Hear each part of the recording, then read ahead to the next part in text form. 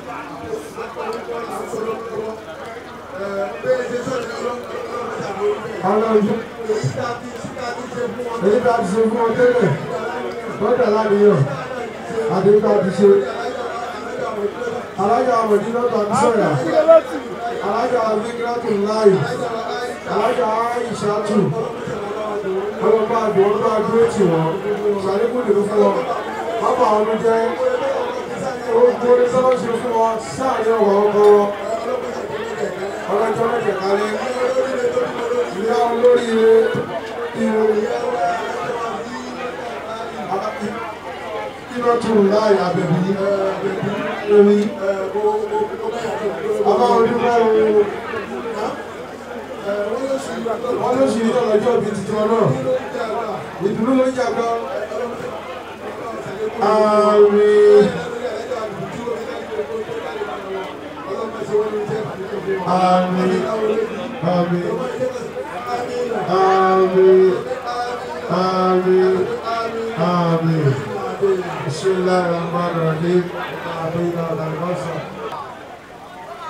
ìyá lè náwó tí ò ní nàkó kò ní ma inú ẹ jọ̀ọ́ gbogbo wa tá a wà ń bí bá a ṣe fẹ́ kó rí fún MC tá a ṣàdúrà kó rí fún dìní ẹ̀ Olúwa jọ̀ọ́ tó rí bẹ́ẹ̀ fún dìní tiwa náà. Àkọ́kọ́ MC Oluomo àìsàn tí ó bá yín táyé òfin gbé yín sórí social media tí wọ́n á máa dáwùjọ fún yín ọlọ́mọdé ò ṣẹlẹ̀ sí i. Ẹlẹ́ẹ̀kejì MC jẹ́ ẹ̀dẹ́bẹ̀ ní kí n àti ìlọ́dún kan láwọn ń gbọ́ kó kúkú òjijì ọlọ́wọ́ ní tó tọ́ sí ẹ lágbára ọlọ́run. Ayé ti ṣí àfọ́tò yín káàkiri láyé lẹ́yìn. Happy birthday to you, congratulations to you. Gbogbo fọ́tò yín tó ṣí àkáàkiri yẹn rest in perfect peace ọlọ́run ní tó tọ́ sí mọ́tò yẹn. Kùsìránì ẹ̀ ní ṣòfò ọmọ o. Ẹ̀ ní ṣòfò aya o. Ayé gángan fúnra yẹn ní ṣòfò àlàáfíà. Ẹlẹ́kẹ̀rin tó parí ẹ̀. Wà ní fàṣàlẹ̀ àlùfàṣàlẹ̀ tẹ́lẹ̀ jẹ́ bẹ́ẹ̀ sẹ́kù kò náà ní ṣùrù. Ṣùrù kìíní jẹ́ àlùfàṣàlẹ̀. Ọlọ́wọ́lá àwọn àlùfáà tá a ka Kùránì yìí. Wọ́n lé gbogbo wọn bá a jókòó yìí lání ipò kọ̀ọ̀kan níwájú ọlọ́run. Ọlọ́wọ́ ìdí ń bí àlùfàṣàlẹ̀ ṣùrù. MC wa nù lébòlì jáde mọ́ ọlọ́wọ́ tó tọ́ sí i lágbára ọlọ́run. Nàìjíríà ló ti bẹ̀rẹ̀ bẹ́ẹ̀ di yìí o àwọn ti Dubai wà mẹ́ àwọn ti France wà mẹ́ àwọn ti Amẹ́ríkà wà mẹ́ àwọn ti ìlú mi náà wà mẹ́ káwọ́ wùmá ìdí wà bẹ́ẹ̀ síbi ẹ̀wọ́ ẹ̀ máa ṣe lẹ́dẹ̀ yìí lọ kò ráyè wá má kò mọ̀ lálàáfíà má a máa ń gbé kiri ní ọlọ́mọdé tó sí àti ọ. sàkíní wà máa ti wà kó sọ̀rọ̀ ní wà máa fọ́ṣẹ́lẹ̀. gbogbo ẹ̀dá tó lè fọwọ́ gbọ́ wọn sí láyé tẹ́wọ̀ rẹ̀ méjèèjì báyìí tẹ́wọ́ rẹ̀ méjèèjì báyìí gbogbo ẹ̀dá tó lè fọwọ́ gbọ́ wọn sí láyé. Fati àná kà fún MC bàbá wa kà á ọdún yìí dáa ju last year lọ last year dáa ju last year lọ 2021 ló kù tá a tún kó wáyé yóò dájọ́ tó yọ fún yín. Fati à gbogbo ẹ̀yin tẹ́ tẹ́wọ́ yẹ dòwó sọ́lẹ̀ kan MC dúpẹ́ à ń bára wa dúpẹ́ ni. Wọ́n tó jẹ branch chairman wọ́n tó jẹ unit chairman ó ń bára rẹ dúpẹ́ ni tí MC ò bá débẹ̀ o màlúù tó bá wà báyìí ẹlòmí ò ti sá lọ Gambia. Suratul Fatiha ó náà ní ẹjẹ́ àjọ ká Olúwa o ọdún yìí ń dùn bá wa báyìí gbogbo tó kù látẹ́lò láyé yẹn sí ẹ̀ nífẹ̀ẹ́ kó lò ó ìwọ́n tó tẹ́wọ́ tó sàmì ìwọ́n ló nífẹ̀ẹ́ kó láyé àwọn àfa Olúwa má ṣe wá láàfà tí ó máa lè bí etí òde kó tó jẹun má ṣe wá láàfà tí ó máa lè tí òde kó tó gbọ́ bùkátà ẹ̀dá ṣe Fatiha alápapọ̀ Al-Fatiha Bismillahirrahmanirrahim ẹ̀mísẹ̀ máka. Alhamdulillahi rabbil alamin Ar-Rahmanir-Rahim Maliki yawmiddin إياك نعبد وإياك نستعين اهدنا الصراط المستقيم صراط الذين أنعمت عليهم غير المغضوب عليهم ولا الضالين. ويا ونوم أنا سمسي اللهم ما تشوفوا òfò náà máa ṣe yìí Olúọmọ ọlọ́orúkọ rẹ̀ méjèèjì ya ayòyà kọ̀ yóò sọ. Ọlọ́run má jẹ́ òṣòfò. tẹ́wọ́ méjèèjì òfò náà máa ṣe yìí ọlọ́orúkọ rẹ̀ méjèèjì ya ayòyà MC ọlọ́mọ jẹ́ òṣì. Òṣì náà máa mọ̀ yìí wọlá orúkọ rẹ̀ méjèèjì ya ayòyà kò yóò mọ̀. Ọlọ́run má jẹ́ òṣì. Àmín òṣì náà máa mọ̀ ẹ́ wò. Wọlá orúkọ rẹ̀ méjèèjì ya. Ọlọ́run má jẹ́ ó ṣàìsàn káìsàn máa ṣe yẹn wọlá orúkọ rẹ̀ méjèèjì ya ayùyá kò yóò wá Ọlọ́run má jẹ́ ó ṣàìsàn káìsàn máa ṣe yẹn wọlá orúkọ rẹ̀ méjèèjì ya.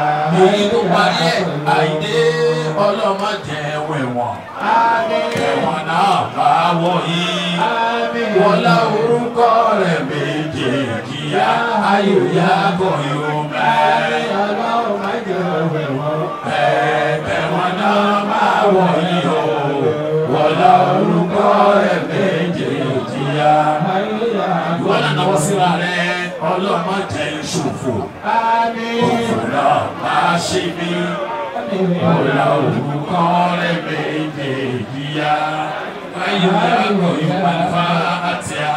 Bismillahirrahmanirrahim.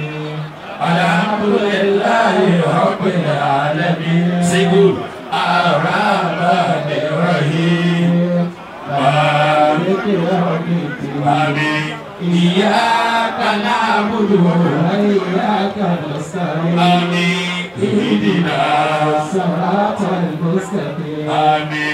صراط الذين أنعمت عليهم غير المغضوب عليهم ولا الضالين. ẹni tó wà lẹ́gbẹ̀ẹ́ rẹ̀ gba gbogbo orí ẹ lọ́dún ìgbà ayé lọ́dún tí mọ̀. orí lọ́dún ìgbà ayé lọ́dún tí mọ̀. lọ́dún ìgbà ayé lọ́dún tí mọ̀. orí lọ́dún ìgbà ayé lọ́dún tí mọ̀. orí lọ́dún ìgbà ayé lọ́dún tí mọ̀. orí lọ́dún ìgbà ayé lọ́dún tí mọ̀.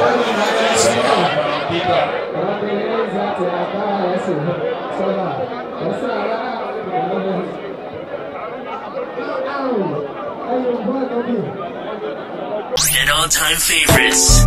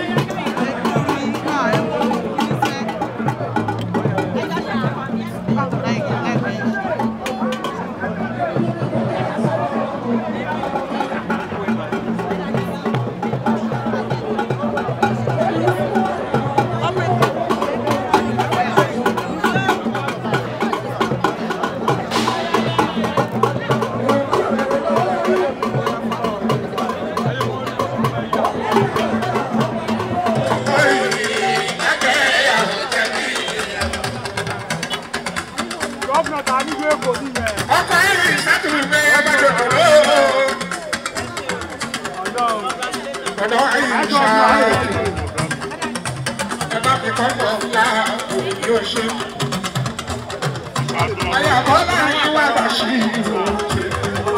Ayé ẹ̀rọ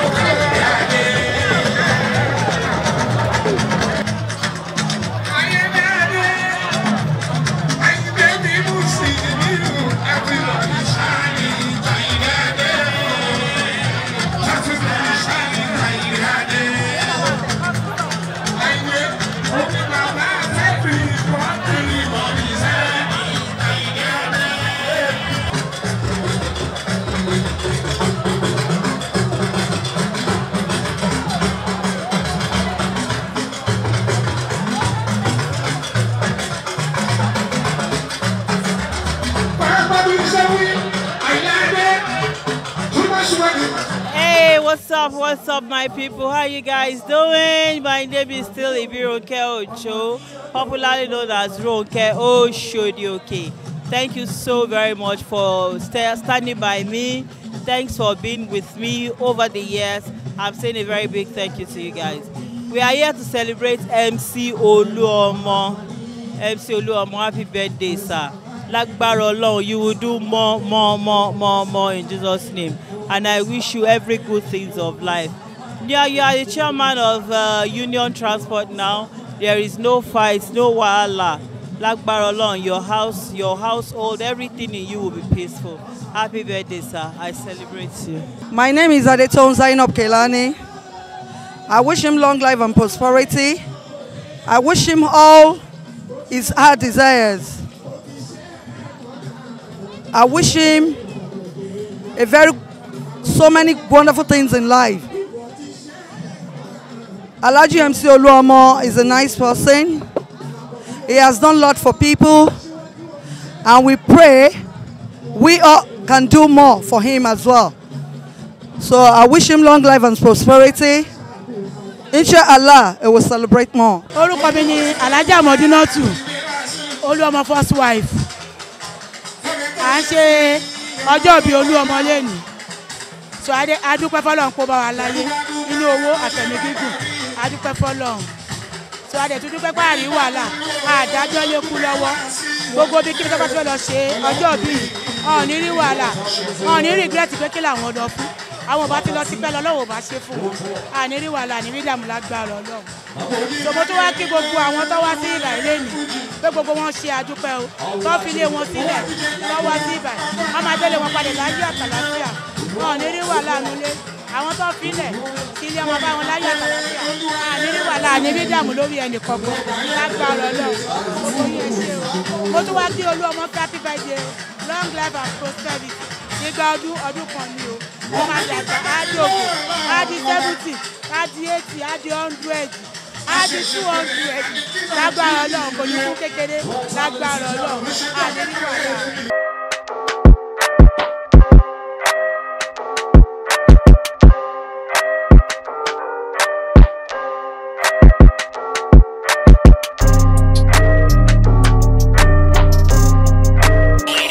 Good evening, everybody.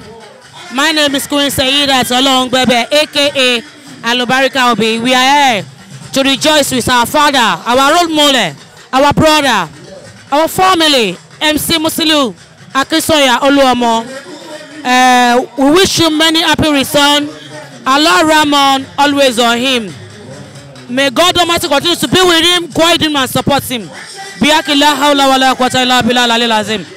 wish him many happy returns, long life and prosperity. Orúkọ tèmi ni Táíwò Akínwándé tí gbogbo èèyàn mọ̀ sí Yétúndé Wùnmí. Ní èní yìí, àwa bá èèyàn wa pàtàkì Àyìndé Musiliu Àyìndé Olúọmọ. Àwa bá ṣe àjọyọ̀ ọjọ́ bí ẹ̀ torí pé ní lọ́jọ́ bí ẹ̀. Àwa bá ṣe ayẹyẹ ọjọ́ bí ẹ̀. Mo wá ń ṣàdúrà fún pé ó máa jù báyìí lọ lágbára Ọlọ́run. Ọlọ́run kò ní fẹ́ lè ṣàṣemọ́. Àdàgbà àdògbà fọwọ́pá wá fẹ́ dìjọbi orí àléfà tó wá wà yá wá lò bẹ̀ pẹ́pẹ́pẹ́pẹ́pẹ́pẹ́ kò ní rí dààmú lágbára Ọlọ́run ẹ̀mí gúngún àlàáfíà lọ́wọ́ tó fi ta lọ́rẹ̀. Happy birthday to you MC Àyìndé. Orúkọ mi ni Ayọ̀ Ọládẹ̀jọ tí gbogbo yín mọ̀ sí Oyídà. Oluomo tí ó wá ń ṣe ọjọ́ bí ẹ̀ lénìí ẹ̀mí ẹ̀ á ṣe ọ̀pọ̀lọpọ̀ ọdún láyé nínú ìfọkànbalẹ̀ owó àti àlàáfíà orí ipò tó wá wà yìí Ọlọ́run á wá jẹ́ kó lo ipò náà pẹ́pẹ́pẹ́pẹ́ lágbára lọ́wọ́ Ọlọ́run kọ́tẹ́mi mọ̀ nípa ẹ̀ ni wípé kò ń jọrọ ẹ̀ lójú brọ́dà mi ó náìsì gan-an aláàánú èèyàn dẹ̀ lọ́lọ́run fi wọ́n dá Ọlọ́run bó ṣe gbé wọn sókè kò wá ní rẹ̀ wọ́n sílẹ̀ lágbára lọ́wọ́ Ọlọ́run aláàánú ni wọ́n Ọlọ́run á dẹ̀ máa ran àwọn náà lọ́wọ́ lórúkọ Jésù.